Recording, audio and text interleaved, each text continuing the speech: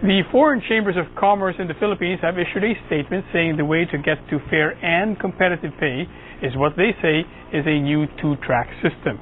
By competitive pay, they mean close to wages in neighboring or rival countries. The first track is a minimum wage set slightly above the poverty level. The other is pay based on productivity. The chambers of commerce say last year's increase was more than needed and can cover this year's inflation. Joining us from Makati is the president of the American Chamber of Commerce, Rhicke Jennings. Thanks very much for joining us, Rhicke. Thanks, Coco. Thanks for having us. Okay, whenever there's a wage increase petition or a wage increase decision, the labor groups will always say it's too little. Business groups will usually always say it's too high. So before I ask you whether last week's adjustment was too high or not, let's talk about this two-track system. You're saying that the wage board should set the minimum wage close to just above the poverty level and leave the rest to productivity pay. How is that different from what we're doing now?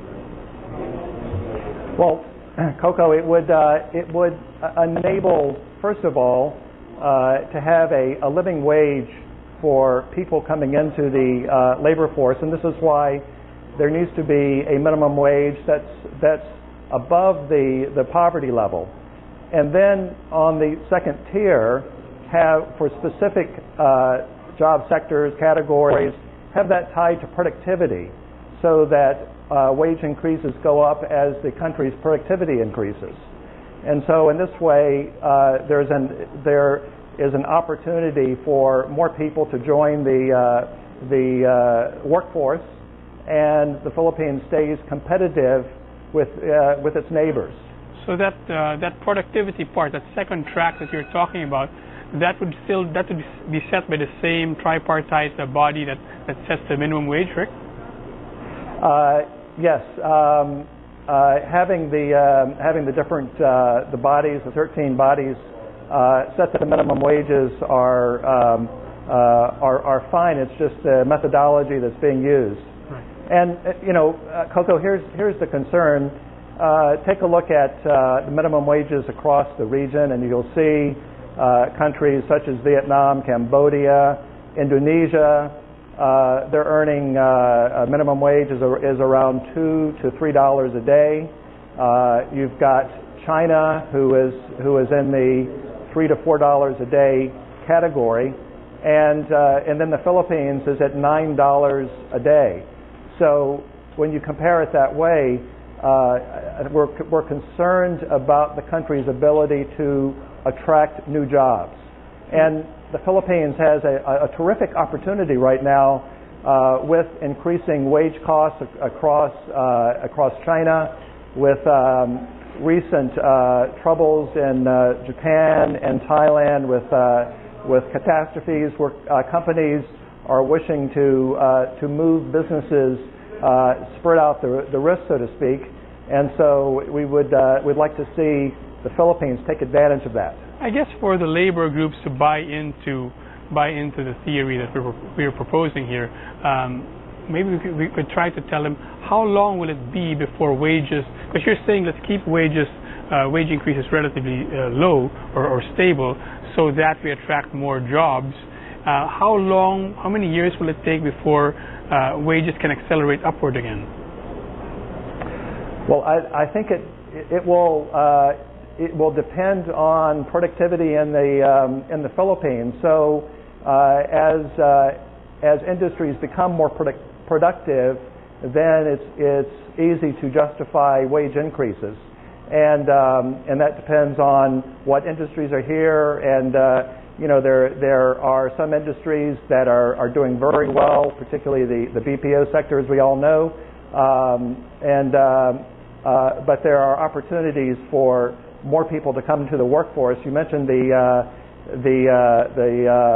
social weather station survey this morning in the business world, where the unemployment is in the range of 14 million adults. So this wage increase, it only applies to the formal sector. It may benefit 2 or 3 million people.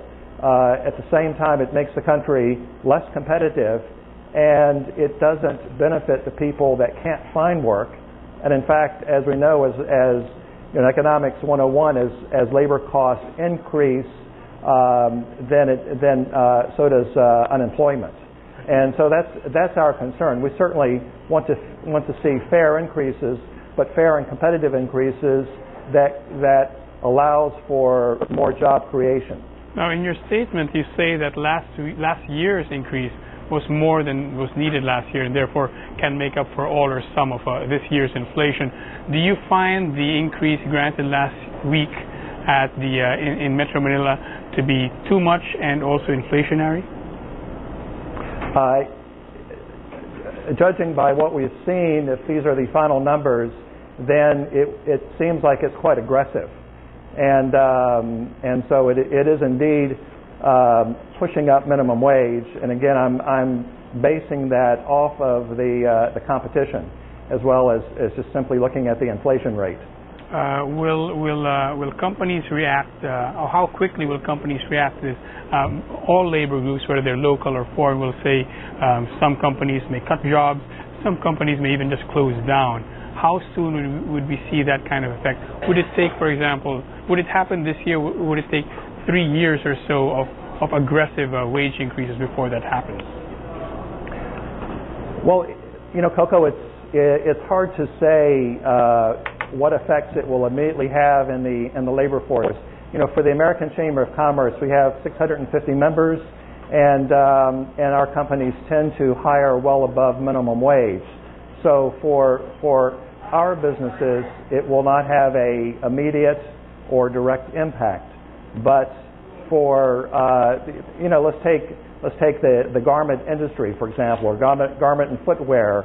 A lot of that industry has gone elsewhere over the past decade because of the rising minimum wage.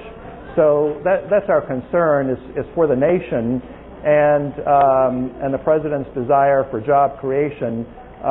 That's why it's important to remain competitive. Okay, Rick, thank you very much for joining us. Wish we had more time. We'll get you back sometime when we do have that more time. Thanks, Rick. Thank you so much, Coco. Thanks a lot.